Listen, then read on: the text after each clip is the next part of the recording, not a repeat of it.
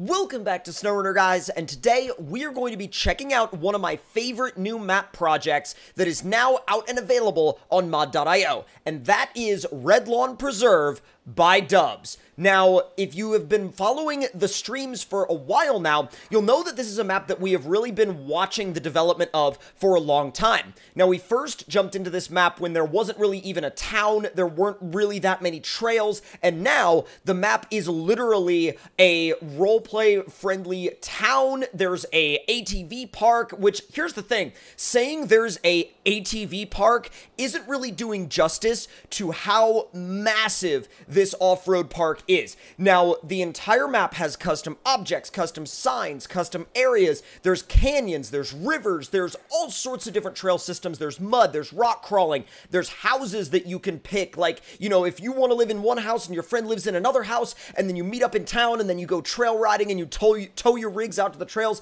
I could go on and on and on. But instead of doing that, I'm going to give you guys a little bit of an introduction to what Redlawn Preserve has to offer, and also why I think it is one of the most innovative roleplay-based maps this game has seen so far. So let's fire up our scout and get right into it. Now, right here, you'll see right off the bat when you spawn in, there's a tour contest, essentially.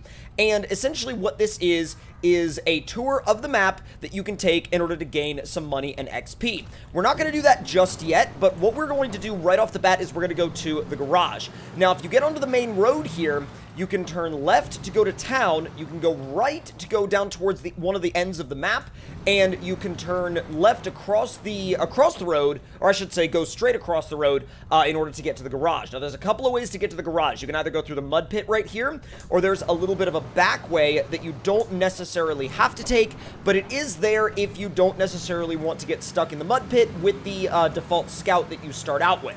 Now, when you're in the default scout, I would probably recommend just going around, but when you're in, you know, one of your built-up trucks that's got, you know, a proper wheel and tire package, you can just blow right through that mud. Now, your trailer store is going to be out back of the garage, and your garage entry point is going to be right here. Now, once you're in the garage, I recommend getting a pretty good fleet put together, but for the purposes of this video, we're only going to build a couple of vehicles, so we don't spend too much time in just the garage. Now, let's go ahead and get our first pickup truck built. I may build the Baja Crew, but I'm going to look through real quick and make sure I'm not leaving anything on the table that would be really, really cool to do. So I think what I'll probably do is I will, right off the bat, go ahead and get the Lander 1000 built, because, once again, I feel like, you know, showing this map and showing this project, you know, since it was a project that took Dubs such a long time and he put so much time into it, I really want to show it with at least one of Dubs' vehicles. Now, let's go down to the bottom here and go for one of these all-round tire setups, offline winch. We'll do the tall snorkels, bumper, rack, all that good stuff, LEDs, radio, and that should be good. So now you're going to stay outside the garage. I'm going to park you right here. And now, let's go ahead and grab a pickup truck. Now, as far as what pickup truck we want for this, we want a pickup truck that has a lot of different uses, essentially. We want a pickup truck that can haul, we want a pickup truck that can trail ride, and we want a pickup truck that's essentially a good all-around scouting vehicle that, I literally saw the dually crew and I was like, that's definitely a intriguing proposition right there. The C2100 or the console-friendly Cat Eye is definitely a great option as well. There's quite a few different options we have in here. The Titan, Frog's Raptor, there's the Gladiator. Let's see, we could also throw it in Red's F-250 Dense Side, which we definitely are going to be diving into that a little bit later on, well, a little bit later on in the near future as well. But let's see, I'm thinking that we're actually, you know what? I think we're going to actually go for the Raptor. Now, here's the only thing about the Raptor, though, is that I don't know if the four-wheeler will fit in the bed of the Raptor, and because of that, we're going to just grab a small trailer and we'll head out from there. We're going to do the hammers, suspension. We're going to throw some probably 40, well, we'll throw some 44s on there, and not too crazy of a build. We're not going to go super in-depth with this one. I will do probably a pintle hitch on the back, and let's throw some repair and refuel goodies in there. We'll do probably a roost bumper in the front and a recovery rack, rock sliders, shift bumper in the back, And I'll probably leave the stock fenders on it for now because I'm not really too concerned about those. And let's see, what do we want to... Oh, yeah, the Walker beadlocks. Bro, those look so sick. And, of course, the Bubble Dart. Now, one of the cool things about this map is the fact that as you're driving through some of these trails, obviously you're going to get a little bit of body damage. Now, I, for one, and depending on, you know, how you feel about body damage in this game, I'm not a big fan of the body damage, but for people that are not a big fan of the body damage like myself, what Dubs has done is he has done one of the coolest things that I have seen someone do with a map like this, and that is he has put invisible repair stations all throughout the trail system. Now, what that will do is that will literally allow you to pretty much continue to drive through the trails, and every once in a while, just get repaired. Like, literally, every once in a while, just get repaired, and you'll be fine. Now, I've been getting a lot of questions lately about the trailers that I'm using, these tilt deck trailers, and they are from Pogrim's Trailer Pack. Now, Pogrim's Trailer Pack is available on all systems, and I highly recommend picking it up because it's an absolutely incredible trailer pack. Now, let's actually go ahead and activate that trailer. We'll stop, switch, and, oh god, I don't think that's going to be low enough. Can we back this up? Because I think we're going to need to figure out a way to... There we go. Now it's low enough. Okay, we're going to have to reposition the lander just a tad, but that's a-okay. All right, let's get you up onto the trailer. Not bad. All right, so get back into the Baja Crew, bring the ramp down, and once it's done tilting, get you packed up. And now, let's head on out. We are in, okay, I was like, we are in four-wheel drive, right? Because here's the thing, this mud pit is no joke. And Dubs actually, when he was developing this map, he went back and forth on whether or not he wanted to have it here. And I think it's really cool that it is actually here because it gives you an opportunity to test your vehicle's mud capability right outside the garage. But the other thing is, you know, you literally have that other alternate route on the other side of the garage if you want to go out without messing with the mud. Now, let's actually throw this suspension into a higher drive mode, and that way we're a little bit more level with the trailer. Now, if we could stay away from the edge of the bridge, that would be absolutely freaking awesome. Bro, look at this town! Oh, this is so sick! Wow, this is so freaking cool. God, I love it. And here's the thing. You can pick whatever house you want. You literally can pick whatever house you want. I'm gonna run my radar. Bro, Bleach Truck Recovery, Cave Diver, visit Trout Lake, Snipe Hunt. Let's see. Dude, there's so much going on. Whoa! Look at this. Explore the local caves. We got a little loop around up here. We got a custom gate up here. We see some access to some of the first initial trails. I mean, there is so much to do on this map. It is so freaking incredible. Look at this. Yo, I am absolutely mind blown already because here's the thing. Welcome to Redlawn. Love that. Love the town sign. But here's the thing. This is my first time seeing this map ever since he did all of these updates to it for the release build. And so I'm literally seeing all of these things for the first time. I remember this fence being here, obviously, when I played around with it on the live streams, but wow! God, did he go above and beyond, or what? Wow. Absolutely or freaking what? He went so above and beyond with the development of this map. I'm going to do a little bit of a lap of the town, and then we're going to turn around, and we're going to head out towards the ATV park so I can show you guys where some of the trails start. Now, it would be near impossible to cover this entire map. The trailer's getting a little whippy on me.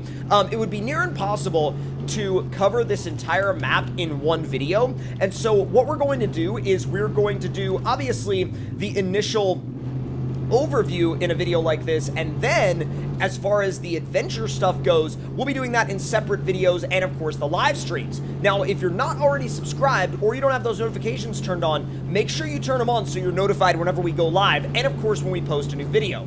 Now, God, there's so many houses to choose from. I mean, if you were setting up a roleplay scenario with your friends, you could literally pick any single house you wanted. And this is cool, because here we have apartments, and the fact that we have all these freaking mailboxes tells me that, like, he literally planned it out so that if you wanted to have, like, some players in houses and some players in apartments, you could totally do that. I mean, you could literally go whatever direction you wanted with this map, and it would all be taken care of. It would straight up all be taken care of. Getting a little slippy down there coming down the hill, but I'm not worried about it. So now we're going to leave town, and we're going to head up one of the main trails towards the ATV park. Now, the cool thing about this is that there will be a bridge building task in between us and the ATV park, but what I want to do is I mainly want to show you guys how to get there, because how to get to the main start point of the ATV park is one of the most important elements of this map, in my opinion. Now, obviously, there is a ton more to go over. There's gigantic canyons, like I said before. There's caves, there's mud, there's all sorts of things to explore, and way more than I could show in just one video. But again, the ATV park is one of those highlights that I really want to make sure that you guys know how to get to.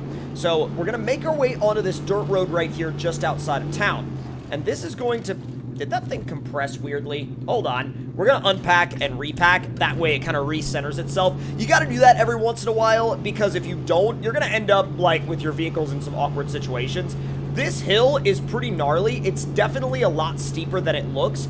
And I suggest if you're going to bring a tow vehicle out to this map, especially if you're planning on towing 2 or 3 vehicles and you want to go, you know, up this road towards that ATV park, I got ourselves into a very weird situation just then. But I definitely recommend, if you're coming out to this map with the objective of towing things, definitely give yourselves a lot of power and a lot of torque. I know that some people sometimes like to run the lower powered engines, but I recommend if you're towing on this map, go for the higher power, go for the higher torque, because you're going to need it on some of the hills, especially that main hill back there. That's probably one of the steepest hills on one of the main back roads on the entire map, especially for one that you're going to be towing, because again, this is the main route to the ATV park.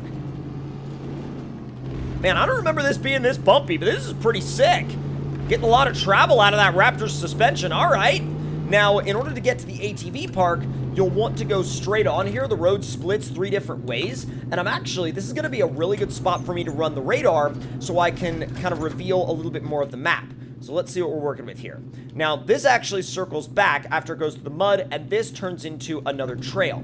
Now, one of the cool things about what you're about to see is when we get a little bit further down, a little bit closer to the trail, you'll see some of the signs. Now, custom signs are a big part of Dub's maps, and this one in particular, there's custom signs everywhere. So as you see up here, there's one sign that says river access and another sign that says rec trail only, which means if you see a picture of like something that looks like an H1 Hummer, that means it's going to be made for the full-size vehicles.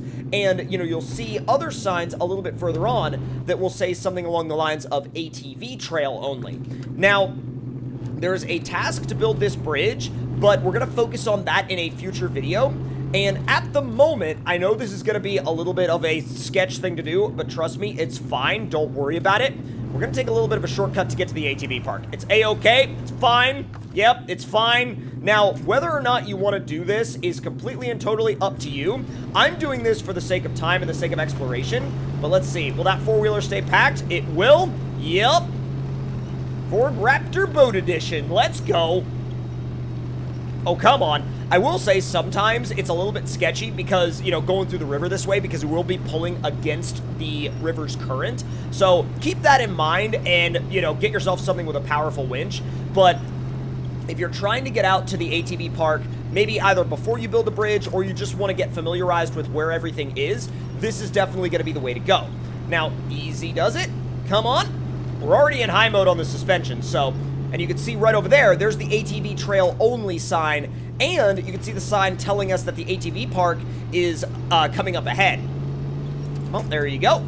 Getting the trailer caught just a little bit, but not enough to where I'm super worried about it. This thing's got grip for days, especially with the these KOH spec trail grapplers. So let's push this tree out of the way.